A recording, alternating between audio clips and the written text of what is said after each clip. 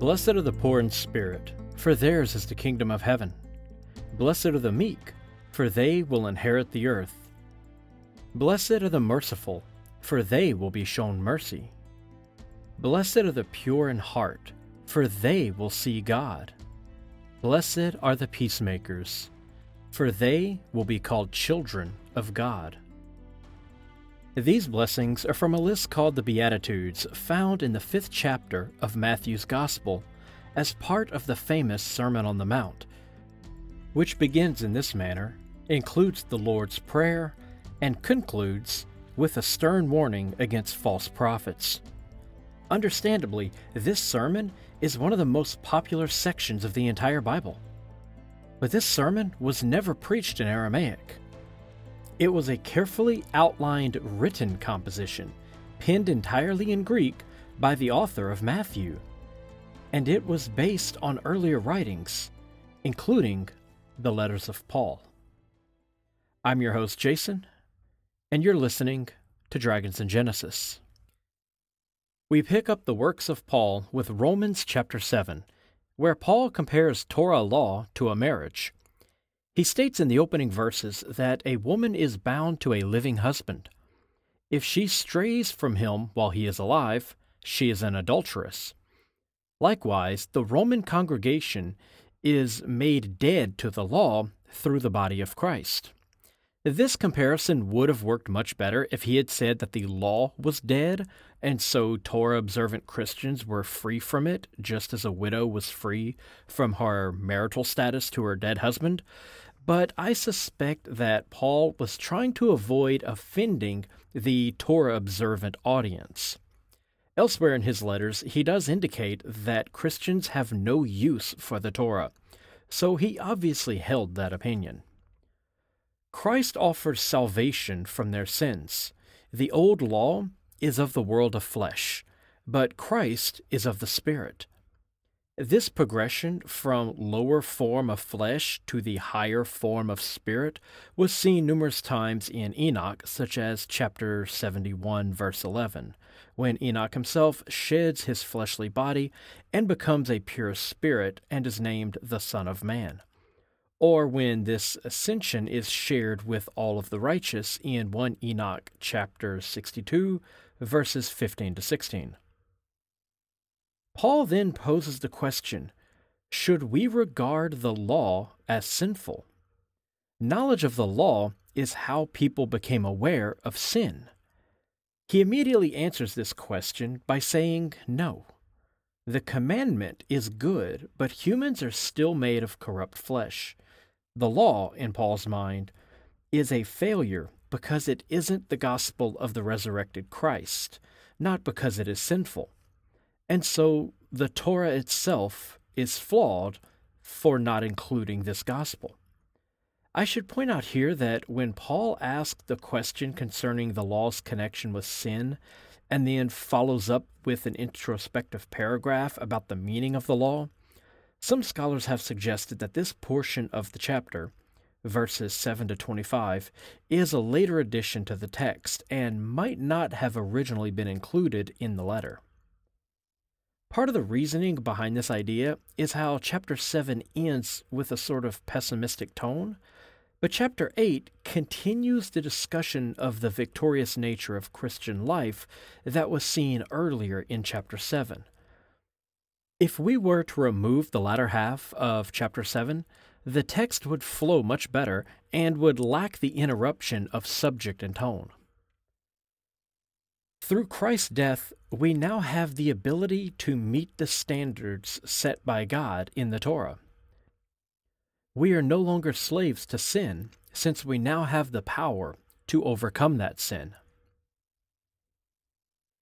In chapter 8, verses 7 to 9, we see a reiteration of the idea that those who live according to the flesh are corrupt, and those who live by the Spirit are pure. The corruption of the material world and constant striving to be part of the celestial world are both key features of Zoroastrianism and Enochic theology. See 1 Enoch 69:11. In verses 10 to 13 of chapter 8, we see that Paul believes that the bodies of the Christians will be resurrected, as he says that the Spirit will raise up their mortal bodies, and they will be alive again. And in the next verses, Paul says that those who are led by the Spirit of God are sons of God. Baptized Christians have died with Christ and have risen with him as well.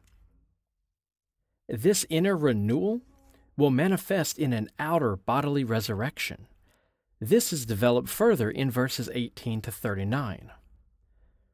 We're told that the creation was subjected to corruption but will be purified because the Spirit of God has heard the cries of his children and of the earth.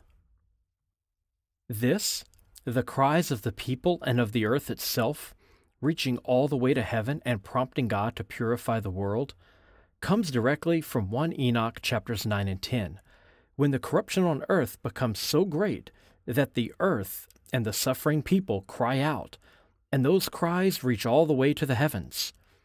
In the following chapter, El Elyon gives instructions to his angels to begin purifying the world, and these scenes of purification before the great flood are linked with visions of the future purification expected to occur during the time of Paul in the 1st century A.D. We then move into a sort of heavenly courtroom scene with the rhetorical question, "Who shall bring a charge against God's elect?" in verse 33. And in verse 34, we read of Christ, "He who died and has risen, who is at the right hand of God, who also intercedes for us." There are parallels of this in Hebrews 7:25, Acts 7:55-56, and 1 John 2:1. Though scholars have suggested this idea originated in the apocryphal book of 1 Maccabees, chapter 15, verses 12-15, where Judas Maccabeus relates a similar courtroom vision. But there's another possible origin for this concept. The Son of Man figure in 1 Enoch sits as a judge in chapter 61, verse 8, and chapter 62, verse 3, and people can petition him to intercede on their behalf, chapter 62, verse 9. We then see that the early Christians saw themselves as being persecuted for their religious beliefs, when we read in chapter 8, verse 36, "For thy sake we are killed all the day, we are counted as sheep for the slaughter." And in verse 38, we are told that nothing shall keep them separated from God, not even the angels or principalities or powers. Two things to unpack here at the end of chapter 8. First is the idea that this group of Jews is being persecuted for their beliefs. The persecution from Rome is still a ways off, so who are their oppressors? The second thing is the idea that angels are preventing Christians from joining up with Christ. Well, I believe these two ideas are connected. In Deuteronomy 32:8, we learned that the nations of the world were ruled by the sons of God, that they were put in power by El Elyon himself. The rulers of this world are divine figures that only appear to be human. The king of a nation is the earthly embodiment of a god. In the case of Israel, that king is the manifestation of Yahweh. But kings weren't always good, and some kings stood against the righteous. Those kings, which were evil angels, would be cast down. See 1 Enoch 46:5 and 62:5. And in 1 Enoch 89, part of a section called the Animal Apocalypse, the nations of the world are ruled by angels that God calls the 70 shepherds, who, in verse 59, count the destruction of the sheep.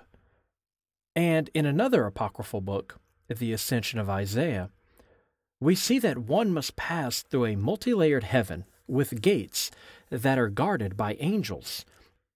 And in order to safely pass, one must know the password.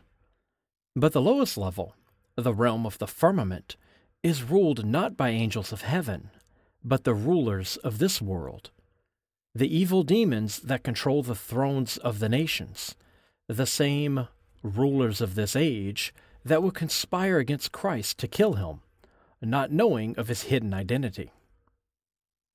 So here at the end of chapter 8, we see yet another reference to this strange theology, that the righteous are under attack by evil beings that control the world, and are the earthly embodiment of sky demons that they must sneak past in order to ascend to heaven after they die. It is for this reason that some sects of Judaism, including the Qumran sect, memorize names of angels to be used to safely pass the guarded gates at each level of heaven. Moving into chapter 9, we find only 2 references to Enochic theology, so I'll get those out of the way now.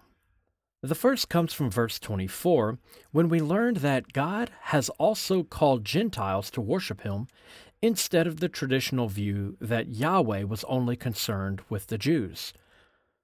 This comes not from the Old Testament, but from 1 Enoch 48:4, and will be seen again in Romans chapter 11. The second reference to Enoch in chapter 9 is just 2 verses later, when we read that Christians shall be called sons of God. See 1 Enoch 69:11. Now that that's done, let's discuss the rest of chapter 9. Paul addresses the debate between salvation through works versus faith. He states that Gentiles attained salvation without the law, but some Jews couldn't attain salvation even with the law. How? Because the Jews sought salvation through works and not through faith, and Zion is a stumbling block placed in their path. A quote of Isaiah 28:16 with a slight alteration. Rather than a cornerstone, Paul calls Zion a stumbling block. This reverses the meaning of the text to support his theology. We've already seen how some sects of Judaism were vehemently opposed to the Second Temple and its leadership. This is another example of that sentiment. In chapter 10, Paul more clearly outlines the path for salvation. In verse 9, he tells his audience that if you confess that Jesus is Lord and believe that God rose him from the dead, then you shall be saved. 3 things to point out in this short statement. First, faith in the risen Lord is the sole requirement for salvation. The personal link with the deity is a key feature of Near Eastern mystery cults. Second, Jesus is said to be Lord, the same title used for Yahweh. So at this early date in Christian history, Jesus is understood to be the patron deity of Israel. Third, it was the power of a separate deity known simply as God, who was responsible for Christ's resurrection. In most ancient myths, the dying and rising God was resurrected through the aid of another deity, usually that deity's father or their consort. Paul then tells us there's no difference between a Jew or a Greek because the Lord has called both, and everyone who calls upon his name shall be saved. See 1 Enoch 22:12. But they won't know to call on the Lord if they haven't heard of him, which is why Christians must spread the gospel. This is the entire purpose of Paul's missionary work, to save as many Gentiles as possible before the day of judgment. And this is why Paul is going to Rome, to gather support for a trip to Spain. Chapter 11 asks the question if God has turned away his people. According to Paul, the answer is no. It was the people who have turned away from God. But there are still faithful men among the Jews. Some have hardened their hearts and have eyes that are blind. They may try to comprehend the message, but they won't understand. We'll see this again in Mark chapter 3. Not all will understand the message of Christ. We then see that reiteration of salvation for the Gentiles that we last saw in chapter 9, which came from 1 Enoch 48. So some Jews will be left behind because they do not believe, but some Gentiles will be saved because they do. Faith is important to salvation, not nationality. So again, Paul contradicts the Old Testament. We're then told in verse 30 that all are made in unbelief, so that God may show mercy by bestowing belief and thus bestowing salvation. This is similar to sending the Israelites to Egypt to be slaves at the end of Genesis in order to save them in the book of Exodus. In Romans chapter 12, Paul asked the congregation to be humble. Each of them has been given a different gift, but all are one in Christ. He calls on them to give prophecy and minister and teach and to show mercy and love, to do good works and not evil, to love one another and show honor and be fervent in spirit, to be patient when enduring persecution and insults, to bless those who persecute them instead of cursing them, to give to those in need.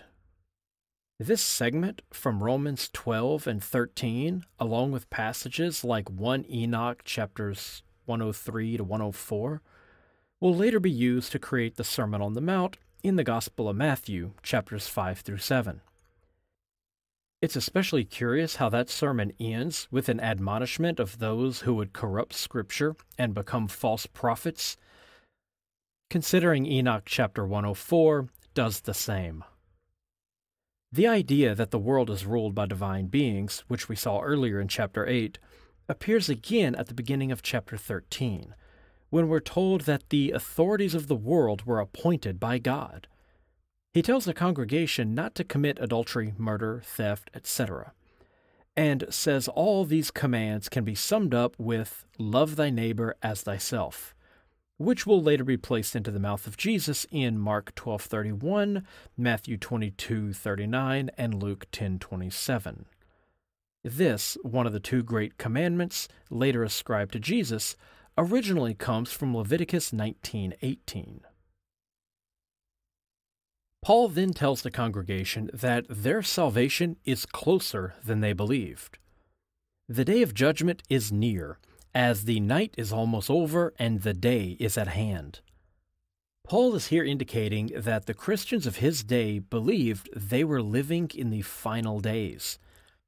They were part of the last generation. We must remember that early Christians weren't concerned with a lasting church because they didn't believe they were living in a lasting world. As we'll see later, Paul didn't even see a point in having children. The world wouldn't be around long enough to see them grow up, so what was the point? And just as the Sermon on the Mount would move on to the topic of judging others, in Matthew chapter 7, this earlier text of Romans addresses the topic in chapter 14. Verse 11 tells the Romans not to judge one another because, before the Lord, every knee shall bend and every tongue shall confess to God, and each tongue will give an account of himself to God. This idea of kneeling and confessing before God is similar to Isaiah 45:23, when Yahweh tells Cyrus that he alone is God, but it also matches quite well with 1 Enoch 63:1. That passage also speaks of the kings and the mighty kneeling in worship before Yahweh and confessing their sins, though in Enoch, we also have a mention of divine judgment, which isn't present in the Isaiah verse. The rest of the chapter is addressing the bickering among Christians for the act of eating meat.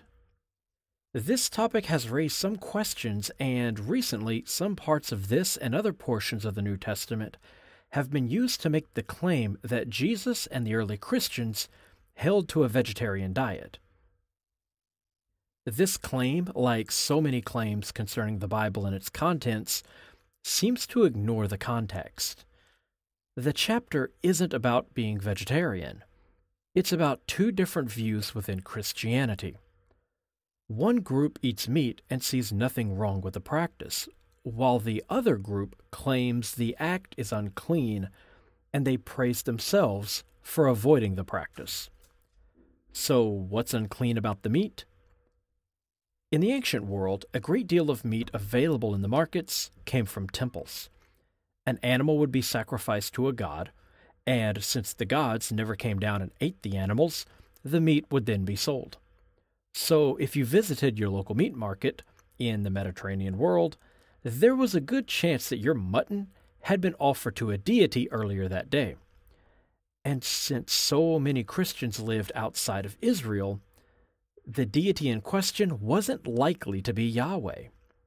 We'll see this topic explored again in more detail in 1 Corinthians 8. Christians were worried that eating pagan meat was sinful, and those who engage in the practice were being judged by those who avoided it. But Paul's view is that such concerns weren't necessary. He states in chapter 14, verse 14, that nothing is unclean in and of itself, but if you judge your brothers for eating something that you claim is unclean, then it is you who are unclean. This view is justified by his view in 1 Corinthians 8 that the pagan gods to which these animals are sacrificed don't actually exist. And if those gods aren't real, then their magic powers can't change the nature of the meat. Therefore, those animals are just like any other.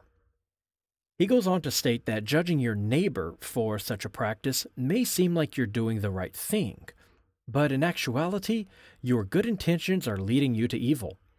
So don't worry about your brother's diet. Christ died for all, not just those who avoid pagan pork. All is clean, and it is evil that offends Yahweh. In chapter 15, Paul informs the reader of his intentions concerning his upcoming visit to Rome. He states that he does not usually preach where others have built a church. He doesn't appreciate when other Christians come into his churches spreading their beliefs, and doesn't wish to do that to anyone else. But he needs their support for his upcoming trip to Spain. Rome will be a stopover to gather funds to finance his trip to the West. One curious thing that stands out in this chapter is in verses 15 to 19, where we learn that Paul does not speak of anything unless he learned it from Christ. Again, we see here that Paul's understanding of the gospel of the resurrected Christ comes directly from Christ himself, not from any human source. Paul then goes on to state that he is taking funds donated from Macedonia and Achaia to help the saints in Jerusalem. He hopes this service to them will be appreciated. This shows us two things. First, Paul is the moneymaker of the early church. When Jerusalem needs cash, it's Paul who comes to the rescue. The second thing is it reveals there is still friction between the Christians in the area of Jerusalem and Paul the Apostle. Paul is hopeful that his service may be acceptable to them. He's never been on good terms with the Jerusalem community, as they constantly argue with Paul on matters of Torah observance. They strongly disagree with Paul on matters of food and foreskin, and such strong adherence to purity laws, views so strong that even a Jew like Paul would find himself criticized for not being Jewish enough, were a defining characteristic of the Qumran community, which was positioned just over a dozen miles east of Jerusalem. Its views and proximity has caused some scholars to suggest that the early Jerusalem Christians were the Essenes who inhabited the western Dead Sea region. Something else of note here is that this entire letter flies in the face of the book of Acts. Paul is planning a missionary trip to Spain and intends to stop by Rome to gather funds and support before heading west. But in the later book of Acts, chapter 21, we read that Paul is a prisoner and is taken to Rome against his will, dragged there in chains. If you read Acts, you'll notice that, like the Gospel of Mark, It has more in common with Greek adventure epics like the Odyssey than it does with real-world events. The ending of chapter 15 reads like the end of a letter, with Paul stating his plans for the future and how they will involve the church in Rome. We're then treated to a second ending in chapter 16, when he tells how he is sending a deacon ahead of himself, and this deacon should be well received. This entire chapter is problematic because in it, Paul is basically saying hi to dozens of people in the church where the letter is meant to be read, in Rome, where he has never been. How would Paul know all of these people if he's never met any of them? Scholars believe that this was originally part of a letter sent to the Ephesians. Verse 3 of this chapter mentions Priscilla and Aquila, a husband and wife team who were both teachers, in the church of Ephesus, not in Rome. Something else of note are the numerous women mentioned in this chapter. In 1 Corinthians 14:34 and 1 Timothy 2:12, Paul states that women should remain silent in church and cannot teach.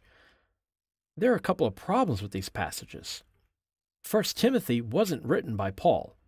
It's a forgery, and thus it can't be used to indicate Paul's opinions of women in church. And the passage in 1 Corinthians is likewise an issue, as it directly contradicts Paul's views elsewhere, such as here in Romans chapter 16. The deacon he's sending ahead, whom he says should be well received by the congregation, is a woman named Phoebe. Now, there is a Greek word that means a female deacon, which often indicates a woman who holds the title of deacon but doesn't perform all the same duties as her male counterparts. Professor David Brackey points out in his lectures on the New Testament that Paul does not use this term when referring to Phoebe's title, indicating that she's a full deacon in the Christian community. If Paul was sending Deacon Phoebe ahead to the church in Ephesus, not Rome, to minister to the people, surely he believed she would perhaps open her mouth once or twice. How else could she do her job? And he says to receive her in the manner of the saints. He also says she is a helper of many Christians, himself included, and it has been pointed out that the word used here means sponsor or patron. So this deacon Phoebe may very well be bankrolling Paul. In verse 3, he tells the congregation to greet Priscilla and Aquila, placing Priscilla before her husband, instead of saying Aquila and his wife or Aquila and Priscilla. And surely these missionaries, both of whom Paul calls fellow workers in Christ, must have used their tongues. And he says they risked their lives for him, not Aquila alone, but both. He also wishes to greet some woman named Mary who labored much for us. Paul also greets a woman named Junia, who was imprisoned for a time like Paul himself. This name, found in verse 7, is often changed to Junius in many translations and later manuscripts in an attempt to transform it into a masculine name, despite there being no such name in antiquity. The name is Junia, feminine. Moreover, Junia is said to be noteworthy among the apostles.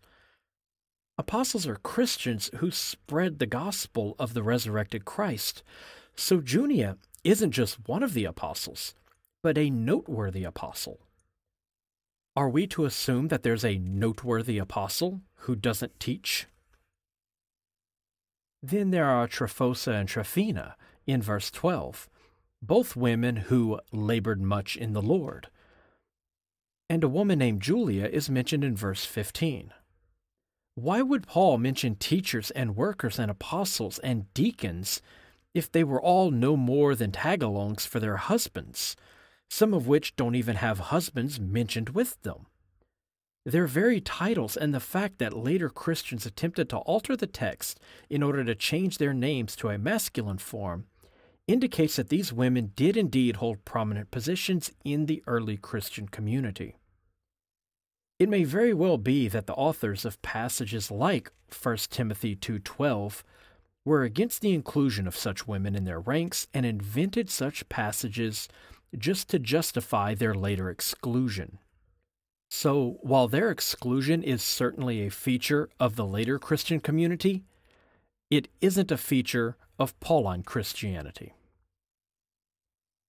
So far in Paul's letter to the Romans, we've seen numerous references to material, which has no place in Torah Judaism, but instead seems to fit more in line with the strange theology of the Book of Enoch.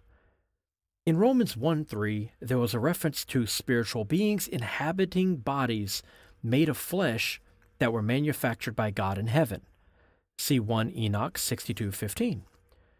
Then we see in Romans 1:13 and 9:24 that Jews and Gentiles are both to receive the message of salvation.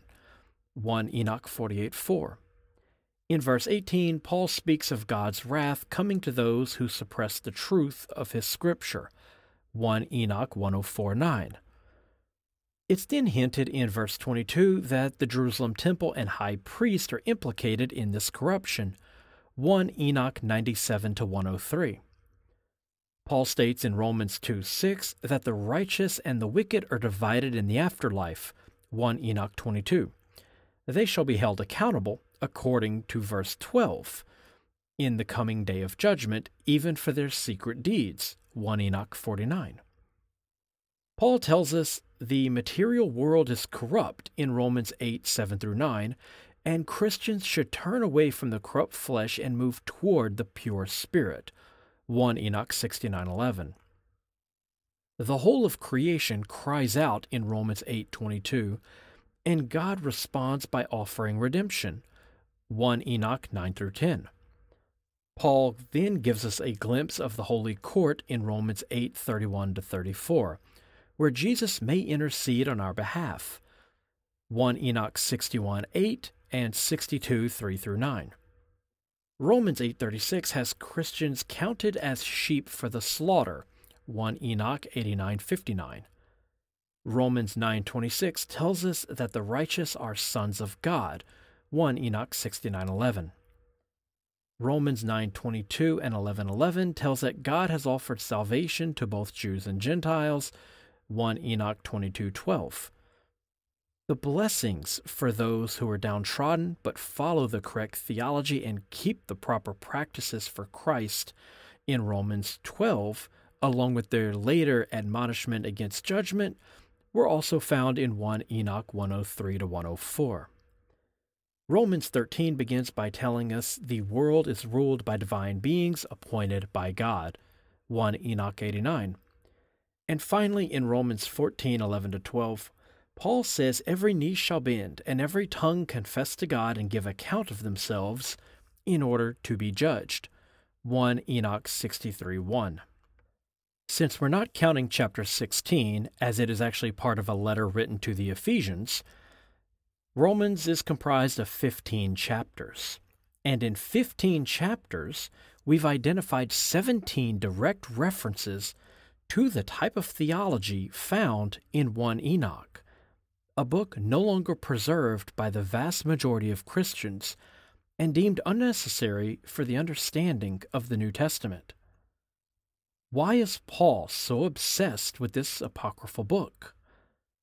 Perhaps even stranger is what Paul has to say about Jesus. In the first few verses of his letter to the Romans, we're told that the gospel of Jesus was announced beforehand through prophets and scriptures. These messages were given to people by God concerning his Son, who is manufactured using the sperm of David. Prophets before the time of Christ were made aware of him and inserted his message into scriptures, and it's through this means and through personal revelation that the message of Christ is known. And this figure, a spirit who is a son of God, named Lord, the same title used for Yahweh, inhabited a body made by God from human sperm.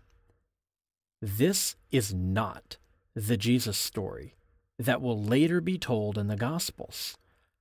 And when the story of Jesus is later told, his tongue will drip with the words spoken not by a Messiah, but written in letters by an apostle. Throughout the 4 canonical Gospels, Jesus will repeatedly quote the writings of Paul. That wraps it up for this episode. We'll continue our study of Paul's letters and the possible influence of Enoch on early Christianity in the coming episodes. If you'd like to support the show, there's an Amazon wish list in a pinned post on my Facebook page. The books in that list help with research for future episodes. You can also shop the merchandise from my Zazzle store, which can also be found on that same post. Just visit facebook.com/dragonsofgenesis. If you have any questions regarding mythology in the Bible, send them to me at dragonsandgenesis@gmail.com, and I'll answer your questions in a video on my YouTube channel over at youtube.com/dragonsandgenesispodcast. Don't forget to give a good review on iTunes or wherever you get your podcasts, and check out the site at dragonsandgenesis.com for links, episode information, and a list of recommended reading. And as always, thank you for listening.